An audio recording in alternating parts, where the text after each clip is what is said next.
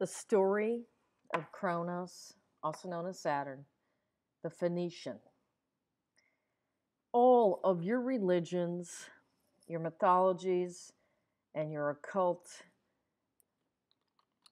center around this family out of ancient Tyre and Crete.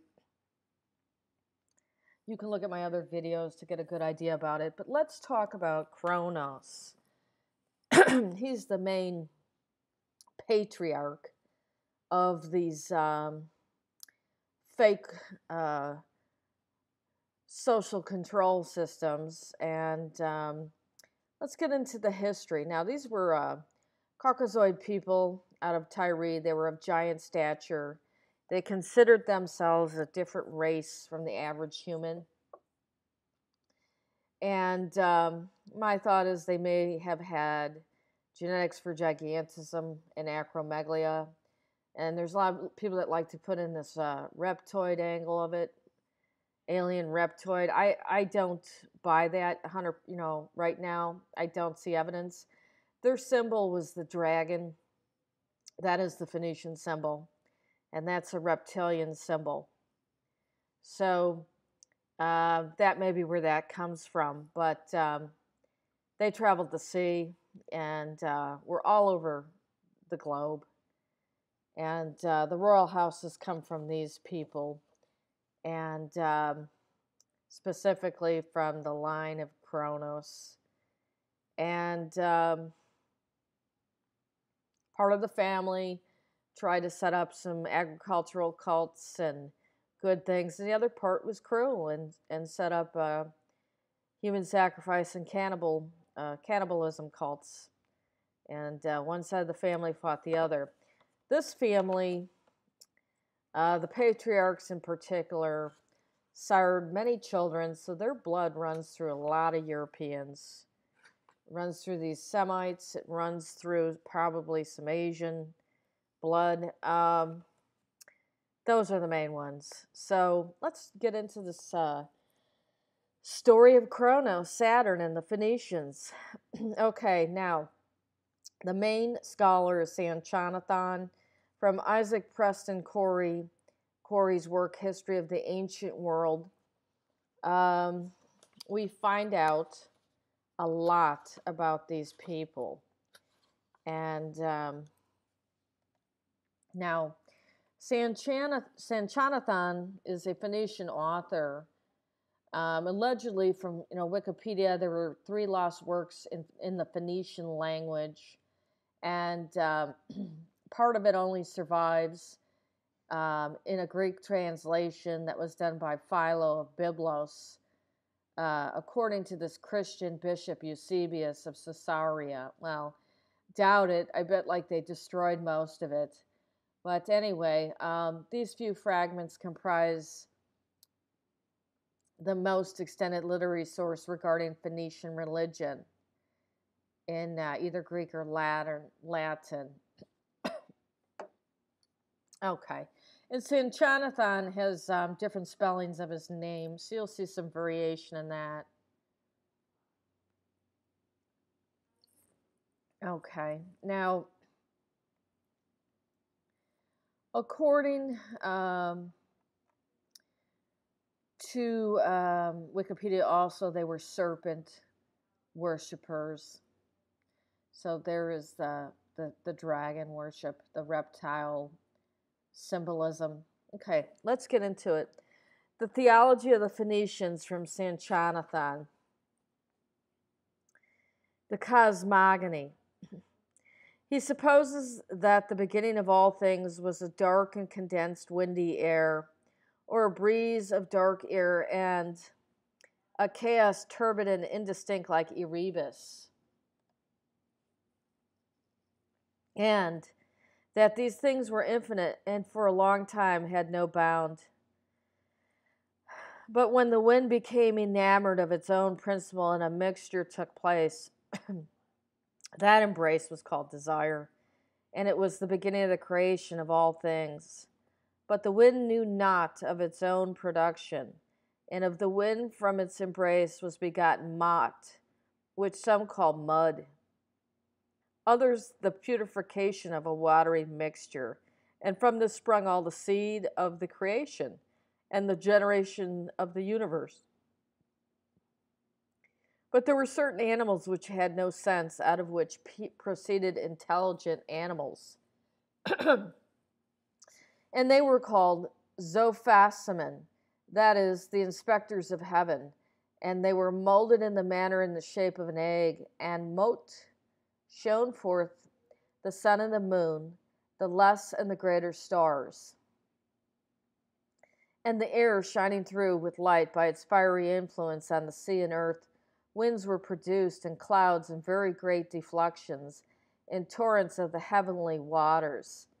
And when these things, by the heat of the sun, were parted and separated from their proper places, and all met again in the air, and were dashed to pieces against each other, thunders and lightnings were the effect, and at that the sound of the thunders, the before-mentioned intelligent animals were awakened and frightened by the noise, and male and female moved upon the earth and in the sea.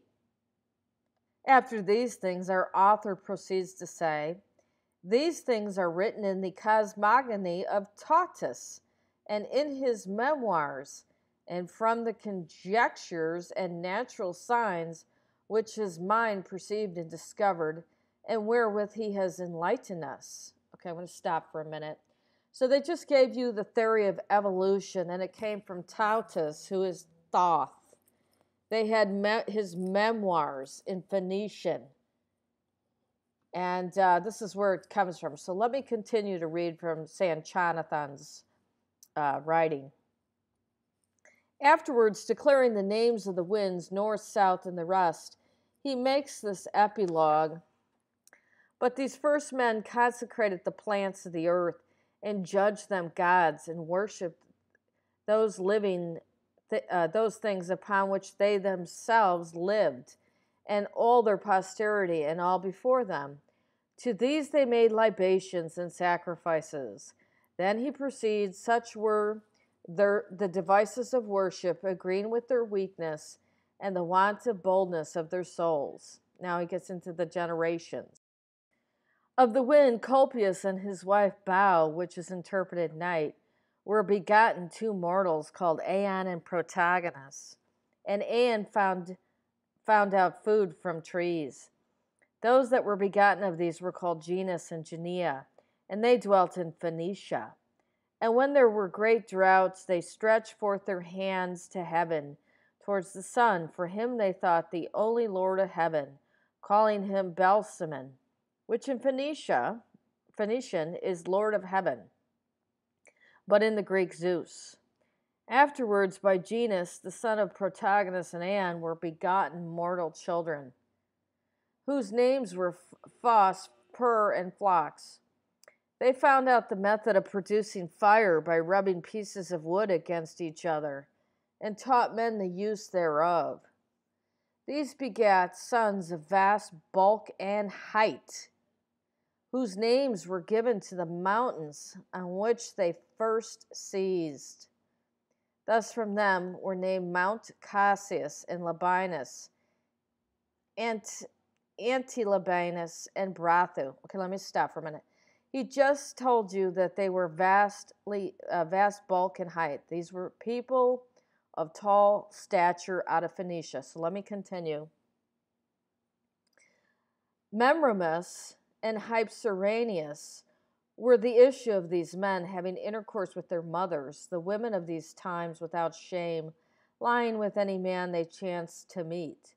Then Hypsiranius inhabited Tyre, and he invented the making of huts of reeds and rushes and the papyrus, and he fell into enmity with his brother Euseus, who first made clothing for the body of the skins of the wild beast which he could catch.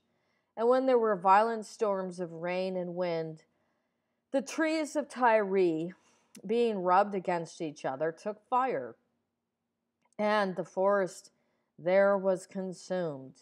And Euseus, having taken a tree and broken off its boughs, first dared to venture on the sea, and he consecrated 2 pillars to fire and wind, and worshipped them and poured out to them the blood of the wild beasts he took in hunting. And when there was an end of these, the storm and fire, he consecrated to them the stumps of wood that remained and worshipped the pillars and held anniversary feasts onto the stumps. Now, I've already told you that this is the origin of the two pillars of Kabbalah and all of your churches and synagogues and temples and mosques. You know, this is where it comes from. Okay, let's continue on. And in the times after the generation of Hypsiranius were Agrius and Halius, the inventors of the arts of hunting and fishing, from whom huntsmen and fishermen are named. Of these were begotten two brothers who discovered iron in the forging thereof. One of these is called Chrysor, who is the same with Hephaestus, exercised himself in words, in charms and divinations, and he invented the hook, bait, and fishing line, and boats slightly built, and he was the first of all men that sailed. Wherefore he was worshipped after his death as a god, and called Diamycius. And it is said his brothers invented the way of making walls of bricks. Now, let me stop. Hephaestus is also the name of a son of Zeus. It's not the same person. As I've told you in mythology, the names are reused, just like Jim, John, Jane. So you have to get the written word to understand who was who and what generation. Okay, so let's continue.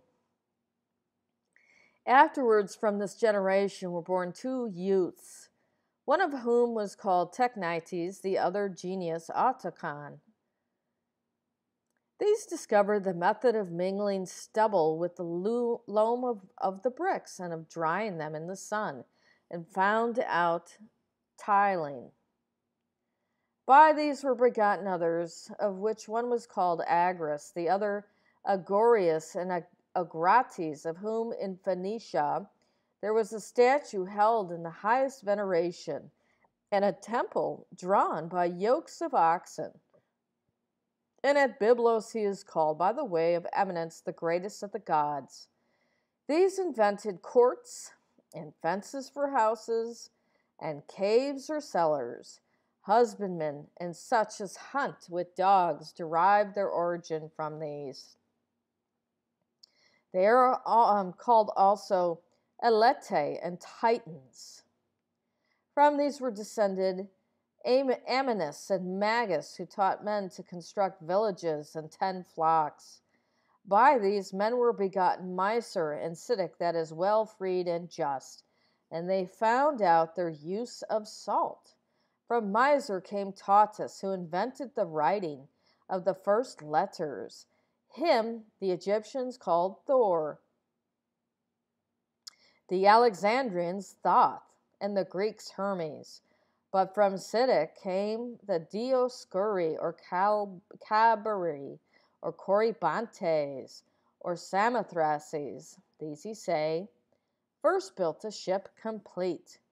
From these descended others who discovered medicinal herbs and the cure of poisons and charms. Contemporary with these was the Eleon, which imports Hypsistus, the Most High, and his wife called Beruth.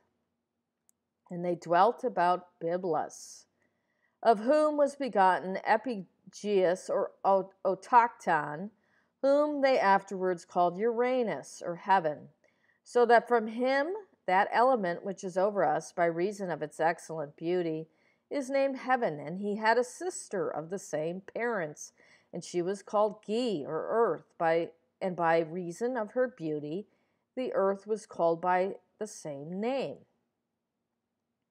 Hypsistus, the father of these, having been killed in a conflict with wild beasts, was consecrated, and his children offered libations and sacrifices unto him. But Uranus, taking the kingdom of his father, married his sister Ge, and had by her 4 sons, Ilus, who is called Cronus, and Betulus, and Dagon, who is Satan, and Atlas. But by other wives Uranus had much issue, whereat Ge, being grieved and jealous, reproached Uranus, so that they parted from each other. But Uranus, though he had parted from her, yet by force returned whenever he pleased, and having laid with her again, departed. Moreover, he attempted to kill the children he had by her.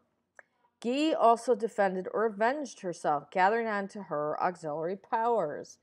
But when Cronus came to man's age, by the advice and assistance of Hermes Trismegistus, who was his secretary, he opposed his father Uranus that he might avenge his mother. And Cronus had children, Persephone and Athena. The former died a virgin, but by the advice of Athena and Hermes, Cronus made of iron a scimitar and a spear. Then Hermes, addressing the allies of Cronus with magic words, wrought in them a keen desire to fight against Uranus in behalf of Ge. And thus Cronus, overcoming Uranus in battle, drove him from his kingdom, and succeeded him in the imperial power. In the battle was taken a well-beloved concubine of Uranus, who was pregnant. Cronus gave her in marriage to Dagon, and she was delivered and called the child Demeron. After these events, Cronus builds a wall around his habitation and founds Byblus, the first city of Phoenicia. Afterwards, Cronus, suspecting his brother Atlas, by the advice of Hermes, threw him into a deep cavern in the earth and buried him. At this time, the descendants of Dioscuri, having built some light and other more complete ships, put to sea, and being out over against Mount Cassius, there consecrated a temple. But the auxiliaries of Elis, who is Cronus, were called Elohim, as it were, the allies of Cronus. They were so called after Cronus. And Cronus, having a son called Seditus, dispatched him with his own sword, because he held him in suspicion, and with his own hand deprived his son of life. And in like manner he cut off the head of his own daughter, so that all the gods were amazed at the mind of Cronus. But in the process of time, Uranus, being in banishment, sent his daughter Astarte with two other sisters, Rhea and Dion, to cut off Cronus by deceit. But Cronus took the damsels and married them, being his own sisters. Uranus, understanding this, sent Emarmene and Hora with other auxiliaries to make war against him. But Cronus gained the affections of these also, and kept them with himself. Moreover, the god Uranus devised Betulia, contriving stones that moved as having life. And Cronus begat on Astarte 7 daughters called Titanides, or Artemonides, and he begat on Rhea 7 sons, the youngest of whom was consecrated from his birth. Also by Dion he had daughters, and by Astarte, moreover, 2 sons, Pathos and Eros. And Dagon, after he found out bread corn and the plow, was called Zeus Erotrius. Tisidic, called the Just, one of the Titanides, bare Asclepius. Cronus had also in Perea 3 sons, Cronus bearing his father's name, and Zeus, Belus, and Apollo. Contemporary with these were Pontus and Typhon, and Nereus, the father of Pontus. From Pontus descended Sidon, who by the excellence of her singing first invented the hymns of odes of praises, and Poseidon. But to Demeron was born Melicarthus, who is also called Heracles. Okay, let me stop for a minute. Again, the same usage of the names, different people, different generations. Okay, continuing. Then again, Uranus makes war against Pontus, but departing from him, attaches himself to Demeron. Demeron invades Pontus, but Pontus puts him to flight, and Demeron vows a sacrifice for his escape. In the 32nd year of his power and reign, Elis, who is Cronus, having laid an ambuscade for his father Uranus in a certain place in the middle of the earth, and having gotten him into his hands, dismembers him near fountains and rivers. There Uranus was consecrated, and his spirit was separated, and the blood of his parts dropped into the fountains and the waters of the rivers, and the place is shewed even to this day. Then our historian, after some other things, goes on thus. But Astarte, called the greatest, and Demeron, entitled Zeus, and Adonis, named the king of gods, reigned over the country by the consent of Cronus. And Astarte put upon her head, as the mark of her sovereignty, a bull's head, and traveling about the habitable world, she found a star falling through the air, which she took up and consecrated in the holy island of Tyre. And the Phoenicians say that Astarte is Aphrodite. Cronus, also going about the habitable world, gave to his daughter Athena the kingdom of Attica, and when there happened a plague and mortality, Cronus offered up his only son as a sacrifice to his father Uranus, and circumcised himself, and forced his allies to do the same. And not long afterwards he consecrated after his death another son, called Muth, whom he had by Rhea. Him the Phoenicians called Death and Pluto. After these things, Cronus gives the city of Byblus to the goddess Baltis, which is Dion, and Berytus to Poseidon, and to the Cabiri, the husbandmen and fishermen, and they consecrated the remains of Pontus at Berytus. But before these things, the god Tatus, having represented Uranus, made types of the countenances of the gods Cronus and Dagon, and the sacred characters of the other elements. He contrived also for Cronus the ensign of his royal power, having 4 eyes in the parts before and in the parts behind, 2 of them closing as in sleep, and upon the shoulders 4 wings, 2 in the act of flying, and 2 representing as at rest. And the symbol was that Cronus, whilst he slept, was watching, and reposed whilst he was awake. And in like manner with respect to his wings, that whilst he rested he was flying, yet rested whilst he flew. But to the other gods there were 2 wings only, to each upon his shoulders, to intimate that they flew under the control of Cronus. He had also 2 wings upon his head, the one for the most governing part of the mind, and one for the sense. And Cronus, coming into the country of the south, gave all Egypt to the god Tautus, that it might be his kingdom. These things, say he, the Cabiri, the 7 sons of Siddiq, and their 8 brothers, and their 8th brother Asclepius, first of all, set down in memoirs, as the god Tautus commanded them. All these things the son of Thabian, the first hierophant of all among the Phoenicians, allegorized and mixed up with the occurrences and passions of nature and the world, and delivered to the priests and prophets, the superintendents of the mysteries, and they, perceiving the rage for these allegories increase, delivered them to their successors, and to foreigners, of whom one was Isirus, the inventor of the 3 letters, the brother of China, who is called the first Phoenician. Okay, now it continues on, of the mystical sacrifice of the Egyptians. It was the custom among the ancients in times of great calamity to prevent the ruin of all, for the rulers of the city or nation to sacrifice to the avenging deities the most beloved of their children as the price of redemption. They who were devoted for this purpose was offered mystically. For Cronus, whom the Phoenicians call El, and who after his death was deified and instated in the planet which bears his name, when king, and by a nymph of the country called Anobret, an only son, who, so on account, is styled Iud, for so the Phoenicians still call an only son. And when great danger from war beset the land, he adorned the altar and invested the son with the emblems of royalty and sacrificed him. Okay, now of the serpent, and I've talked about this before, it was Thoth who created the cult of the basilisk, but let's continue.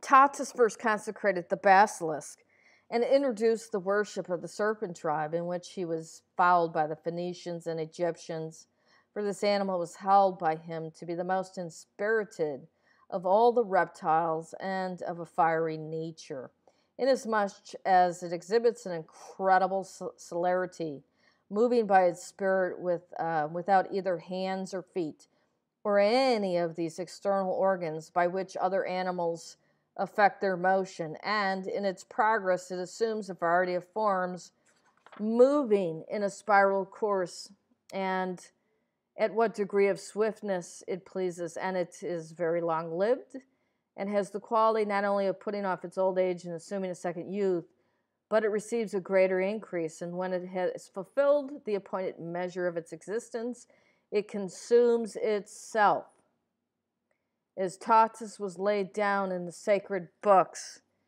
Wherefore this animal is introduced in the sacred rites and mysteries.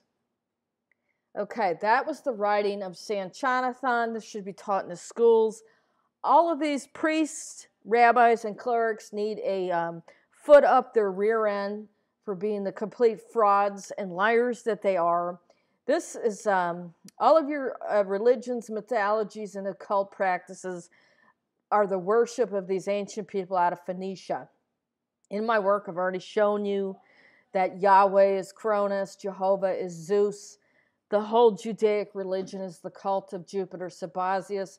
I've shown you, and I'll make a video on this, that the sacrifice of the red heifer is the sacrifice of Prometheus Set, who took part in the murder of Dionysus Osiris. The Jews basically took all of these practices from Phoenicia and Egypt and Greece and Babylon, and they combined it and made their own cult and told everybody that they're the chosen ones. No, you're not. You're liars. You're liars. This is our history. These were, white people of giant stature that we are descended from. I'm sick and tired of all these lies and your religious BS and everything else. So this has to be disseminated. There are, other people that have talked about this. I'm going to do some other videos. Diodorus Siculus is one of the other ones that's very big, known as. But, they weren't reptiles. They honored the serpent and the dragon. That is where this reptilian thing goes from. I need to really see some hard evidence that this whole gray alien reptile isn't a giant psyops or something created in an underground lab, during World War II. These were white people. They came from this planet. They were of giant stature. I've shown you in some of my other videos some of the skeletons found in the American mounds that exhibited some of the symptoms of acromegalia. And that's why they keep grabbing the bones and destroying them, because they don't want you to know that these people are the rulers of the world, and this is where it all comes from. So I'm going to be exposing this big fraud, one video, one blog article, one book at a time. Thank you for listening. This is the story of Cronus-Saturn, the Phoenician, and the other Phoenicians. Oh, lastly, I want to say one more thing. Looking at this Goetia and what I just read to you, if I was to sit down and really study it, I could probably pinpoint every one of those 72 demons to one of these ancient Phoenicians.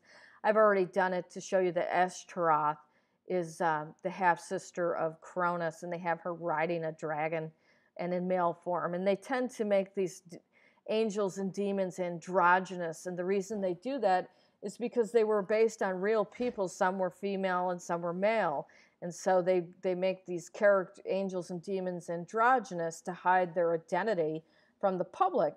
But knowing that, one of those characters could have been a woman, one of them could have been a man, and that's who they summon up and worship. So thank you for listening. This is my talk on Cronus-Saturn and his story and the Phoenicians. Thank you.